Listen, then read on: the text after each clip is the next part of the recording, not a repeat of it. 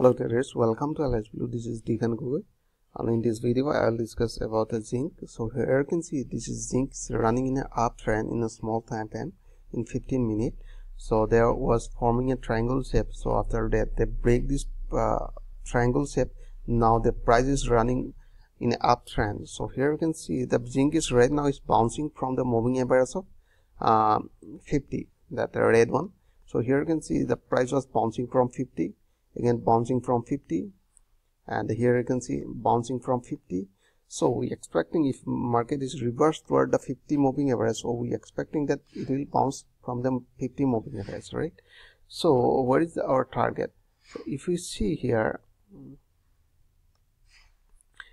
this is 204 is a strong resistance, because if you wanna take buy risks, so you just come out from the market and from 204.45, because this is a strong resistance. So from this area they might give a retracement, right?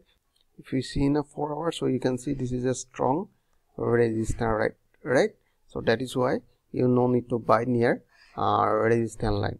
So I hope you enjoyed this video. If you like this video, please like and subscribe. Thanks for watching.